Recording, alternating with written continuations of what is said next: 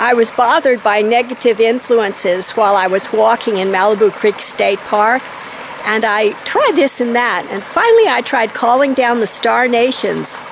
And what do you know, I developed this extreme energy field around me. It's like they were protecting me from all negative influences still on Earth. It was great, and it's continuing to this moment. So I'm very grateful to Judy Satori for that that recording that she's offering to the world. And I'm just waiting to see what will happen next.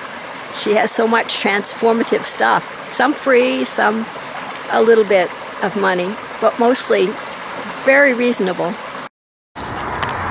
So I was sitting in the park just now as the sun was starting to set, and I had these two amazing communications from the star nations, what I've been thinking about while I was walking and feeling their energy. I was just asking them to be with me just then. And one of the things they said was, if you can feel us around you and above you, feel into us and let your energy join ours. So I did that, and it felt wonderful. It felt so protective and loving. And the other piece of advice they had for me, well, one of the other things they said was, don't let the energy of the world enter into my own heart, the energy of my own heart. Instead, make the energy of my heart all my own energy.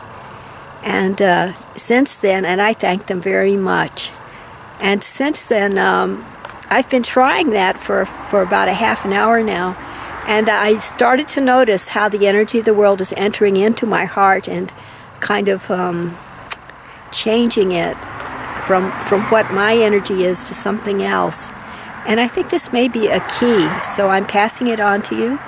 I wish you luck with that energetic yourself, and if you decide to try it, it's pretty easy. It's just always feel my own heart, and don't let the energy of the world push into it. Don't let the energy of the world push into my heart and change it.